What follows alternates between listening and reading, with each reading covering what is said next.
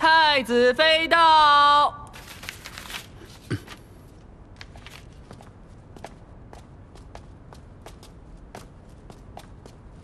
殿下，臣妾见殿下日夜操劳，特意熬了参汤为殿下补补。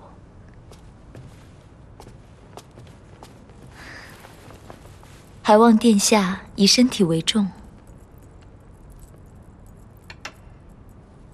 有劳太子妃了。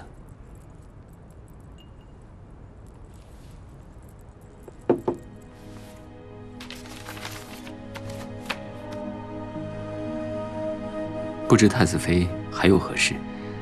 殿下是否忘了，父皇曾钦定内侍省为殿下挑选嫔妃一事？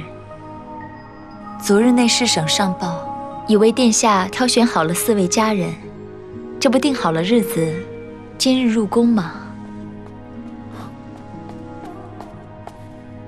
启禀殿下，内侍省所选佳人已到。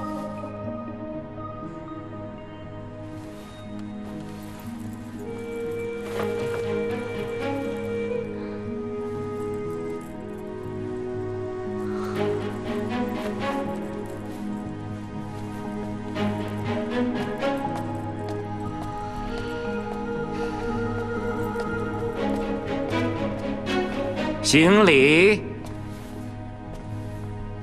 殿下，宣义郎刘荣杰之女，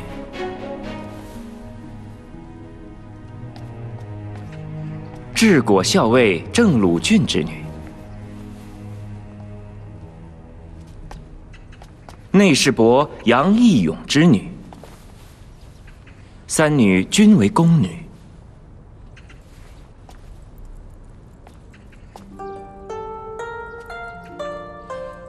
吴姐姐，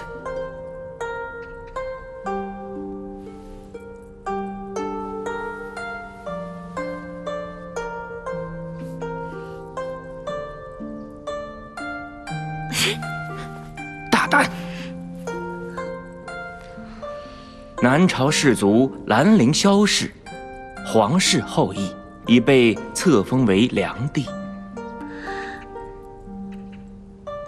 萧氏，你为何而笑？为殿下您，为我钟氏嫁了个好看的郎君。从今以后，我就是你的良弟了。这个送给你，这是刚才我路过花园的时候采摘的。本来看见它，觉得甚是好看，想留给自己。可是呢，看见殿下以后，便觉得自己好像更喜欢殿下了。所以这朵花就送给殿下了。殿下，请容老奴暂且带他们离开，还有诸多事宜需要交代。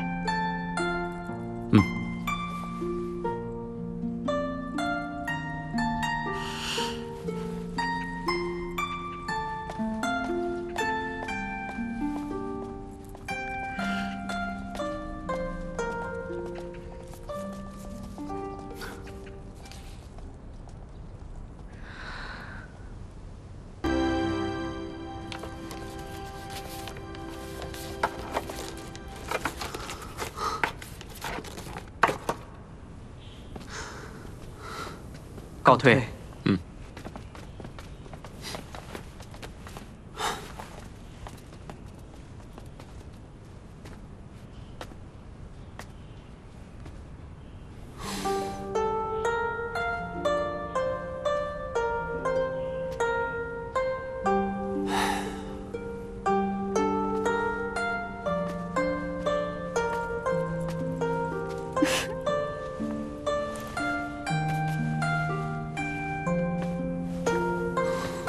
好啊，父皇今日就要回长安了，太子殿下不去安排承天门前迎驾之礼，却在此长吁短叹，定是难过自此又要被父皇约束，不孝子啊，不孝子！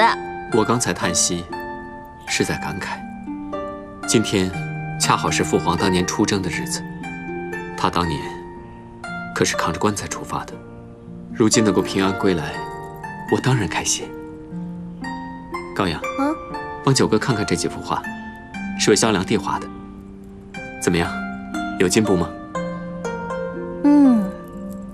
九哥自监国以来，从未间断过作画。如今这幅已达育人取象、心与相合之境。虽然画技嘛，还未真致敬，但是啊，已然有一番独到的画艺了。九哥，你对这画中人可是用情颇深呐。是吗？如今我确实对萧良娣多宠爱了一些。我说的是画中人，我可没说是萧良娣。狗养你这句话可真古怪。你看，画中人的五官与萧良娣一模一样，不是他又能是谁呢？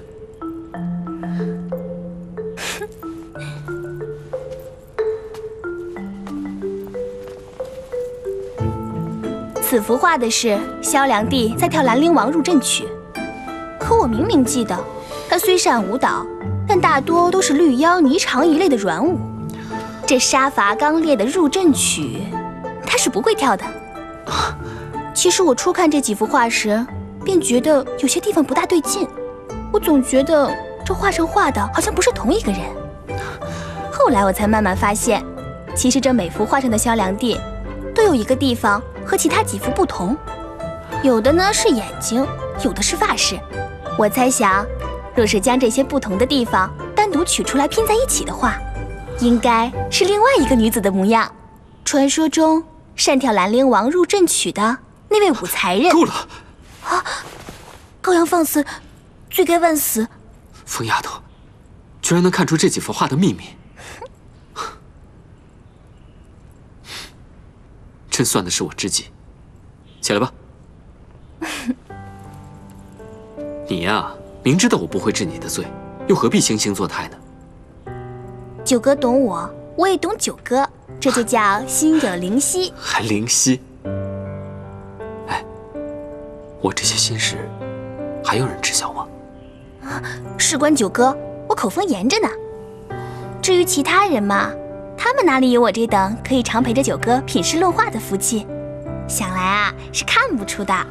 那就好。你呀，父皇快回来了，你也该收敛一点，不要再和那个辩机来往了。我跟辩机乃是真心相爱，为何要在乎世间那些繁文缛节？你怕，我可不怕。总之，你若是想要你那个心上人多活几年的话，你最近就不要去见他了。若是不相见，心中难免牵挂。九哥，你是真心爱慕那武才人吗？你为什么问这个？你若是真心爱慕他，当年他于父皇出征前一夜消失不见，你却为何不急着去寻他下落？